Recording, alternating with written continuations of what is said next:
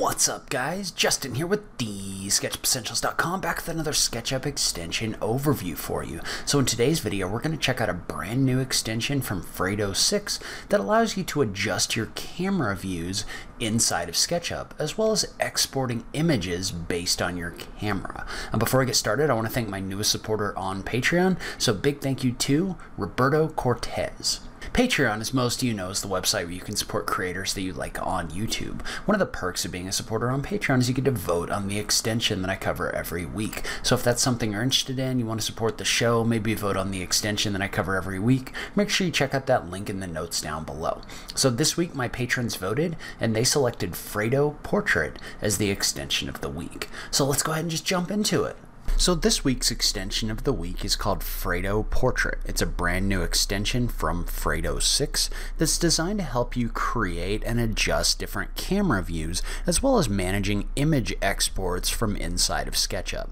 So the author is Fredo 6. You can download this extension from the Sketchucation extension store or plugin store.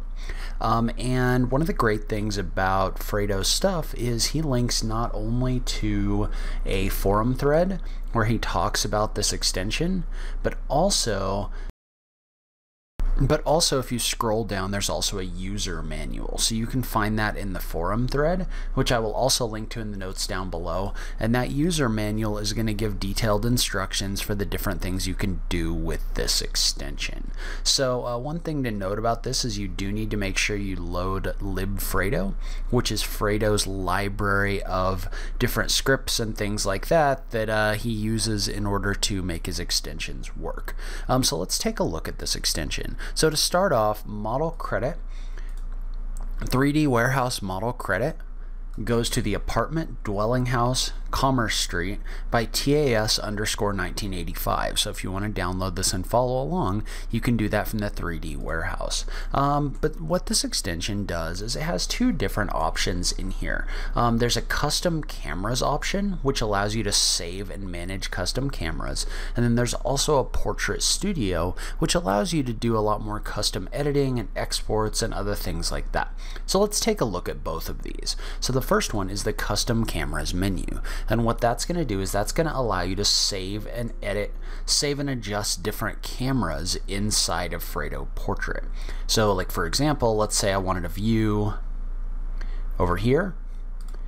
We would click on this and we would just click on the button for Save Current View Camera As. And when you do this, this is going to allow you to name your custom camera. So I would just call this Custom Camera 1.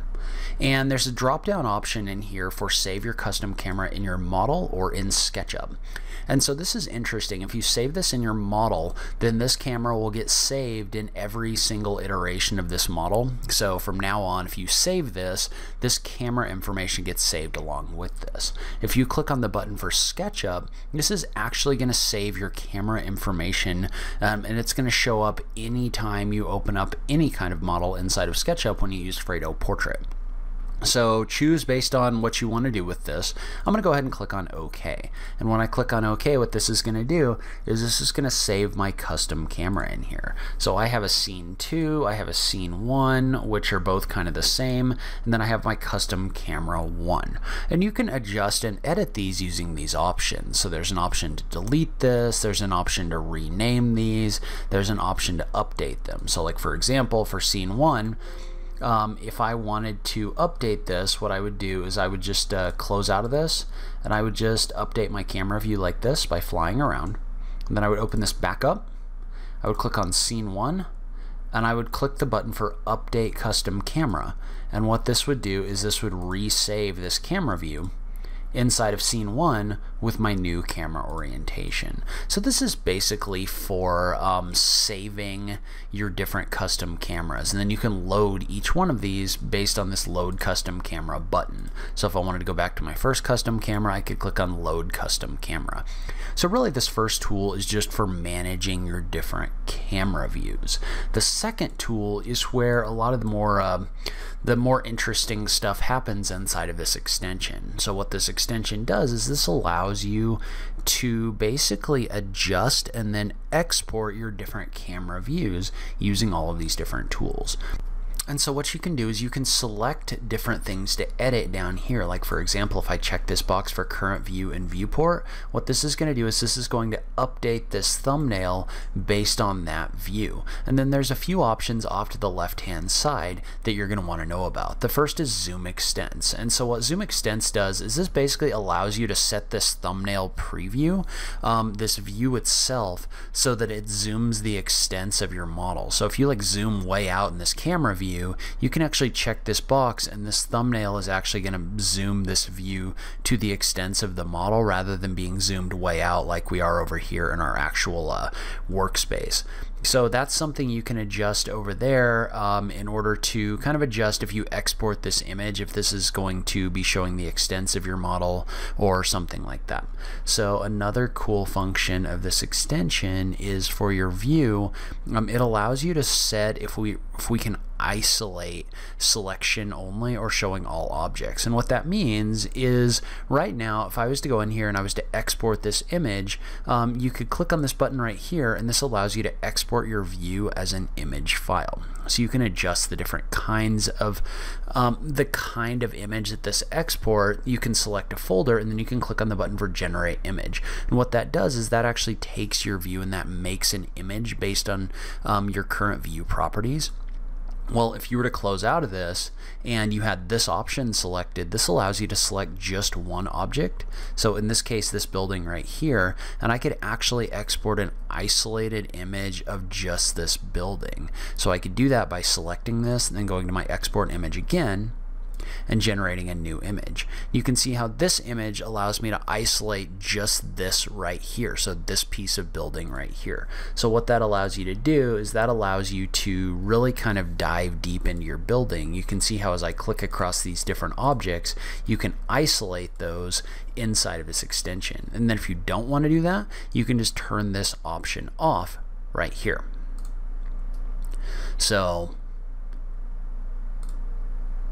you can see how I can click on this building and this'll basically zoom the extents of this building, and I could export this and I could either isolate that or not. So it's really great for exporting custom images like that.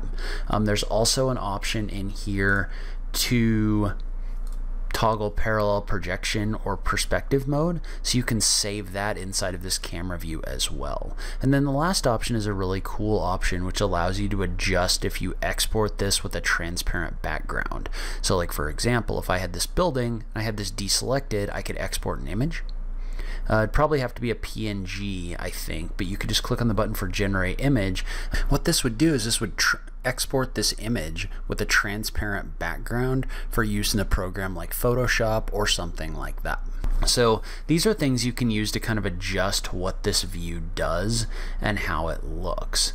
And then once you kind of adjust this the way that you want it to be, there's a button down here for saving it as a custom camera. So like for example, if I had a view where I wanted to zoom the extents of this building and I didn't want to isolate it, I could just click on the save button and you can see how that basically pops up your custom camera menu and allows you to save that camera. And so this will allow you to select one of your custom camera views or your scenes from inside of your SketchUp model and then make these same changes over here. Let's say that I had my camera view way out here, and let's say I wanted to open up like my custom camera 1 or something like that. So I could be flying around in this model and I could decide I want to go to my custom camera 1. Well, you can just select this and then go up here and click this button for transfer the specified camera to the viewport, and that'll load that view into your viewport. So this really allows you to kind of adjust your camera views. It really gives you a custom option for doing that. So you can also take your camera views and you can adjust things like your horizon, so you can adjust if this is like rotated or something like that, kind of similar to what you can do with advanced camera tools inside of SketchUp, but you could then apply that to your viewport as well. So you can also create some custom scenes inside of your SketchUp model if you want to do that by clicking on this plus button. The export and render button will set this up where you can actually isolate things using a rendering engine. So you could click on like the building and then isolate that and then render just this building. And then once you're done, you just click the checkbox to move back to your Portrait Studio. Really the one that I'm focused on right now is just generating your different image files. There is a future option for generating a Face Me component, but it's not quite in there yet. And then just like with most of Fredo's extensions, there's an option in here for adjusting the different camera or the different parameters for your different menus and things like that. So that's where I'm going to end this video. You can see this is just kind of an advanced camera management tool. It allows you to make a lot of different adjustments and do a lot of customizations and things like that. So leave a comment below. Let me know what you thought about this extension, what you might use it for. I just love having that conversation with you guys. If you like this video, please remember to click that like button down below. If you're new around here, remember to click that subscribe button for new SketchUp content every week. If you like what I'm doing on this channel, please consider supporting me on Patreon. Every little bit helps, even if it's only $1 a month. So make sure you check out that link in the notes down below. But in any case, thank you so much for taking the time to watch this. I really appreciate it, and I will catch you in the next video. Thanks, guys.